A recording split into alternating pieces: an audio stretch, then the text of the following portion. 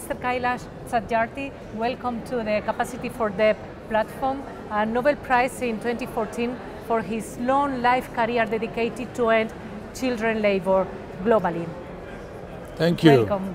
My pleasure. Thank you. You received the Nobel Prize 5 years ago.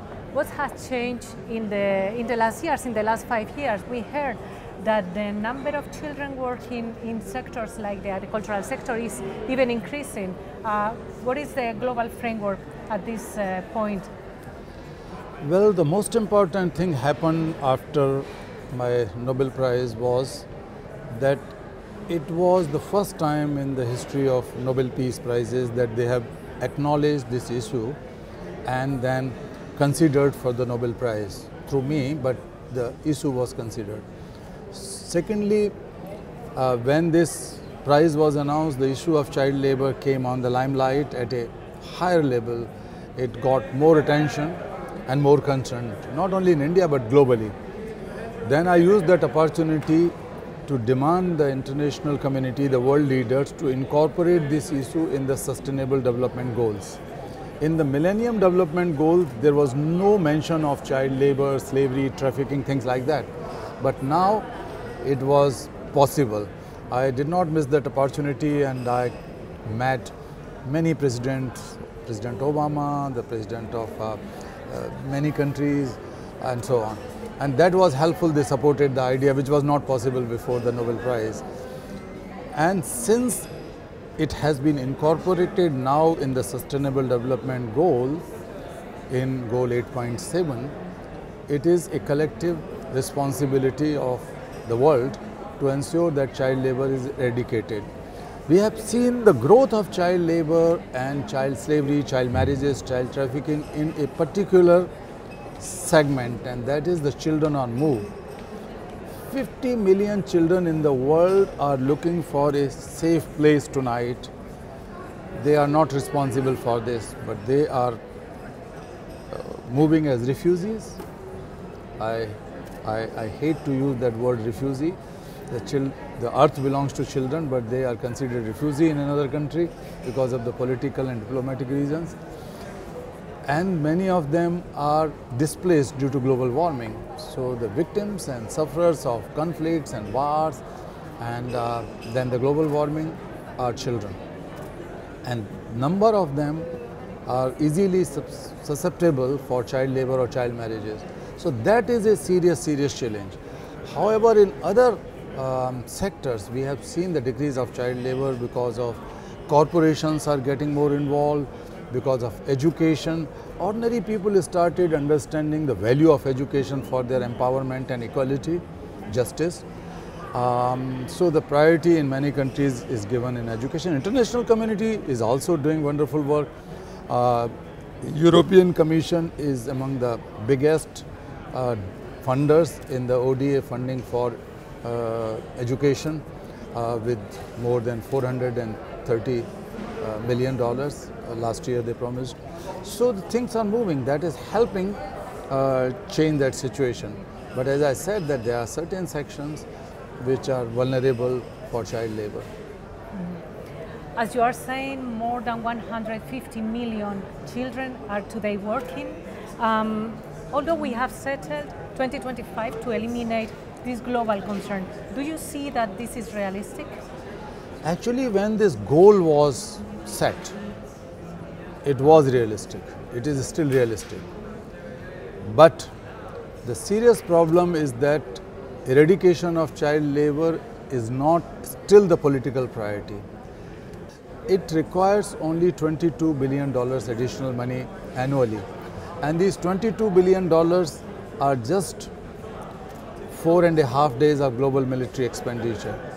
These are equivalent to what Europeans spend, 1/5 of what Europeans spend in mineral water or in cosmetics, or the Americans spend 1/6 of what 1/5 or 1/6 of Americans spend in tobacco. If you don't eradicate child labor, you cannot eradicate poverty and illiteracy. If 152 million children are working today in full-time jobs, it means they are not in schools, in primary or secondary. It means they are occupying the jobs of adult people and these adults could be their very parents or family members, adult family members. So each child is killing the job of her own father or mother. That is unacceptable. So it has a strong economic imperative, and that has to be solved. You just mentioned, Mr. Satyarthi, the willingness of the international community. There's so many efforts conducted. The European Union is actually one of the conglomerates more committed to this cause. What would be your recommendation, the specific measures that the European Union can develop to enhance its impact with regard to this global concern? Well, they can do in many ways. They can do hand-holding of developing countries. There are so many developing countries which are genuinely committed for education of children. That means, on the other hand, eradication of child labor. They have even increased their budget to 20% and 25%. So more than 20% budget is being spent on education, invested on education for children. But their economies are so small that even if they spend 100%, that is not going to solve the problem. So the donor governments or the partner governments have to ensure that this should be prioritized. Secondly, I strongly demand is a law, a legislative framework that ensures as a legal binding provision that no child labor is employed in the supply chain of European companies. If they are operating in any other part of the world, they have to do due diligence. So the due diligence should be a legal binding to ensure that child labor is not involved.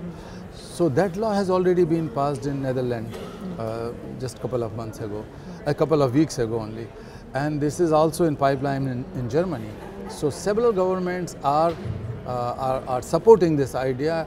So I hope and I urge that the European Union as whole should have such a law, apart from investing more money for the cause of children, for the protection, safety, freedom and education of children. 80% of the stakeholders attending the European Development Days are coming from the stakeholders. So private sector, international organizations, civil society entities. What could be your message to the so many stakeholders convening in this intense week in Brussels? It's really ironical that in such gatherings people come and they go back. They make networking, the socialization and so on and so forth. But we need to build strong partnerships, strong trust, and through that strong actions which is collaborative. So I have been trying my best globally that the three major stakeholders, three major sectors should come closer. They should build mutual trust and respect and collective actions. One is the state. State should be open for civil society.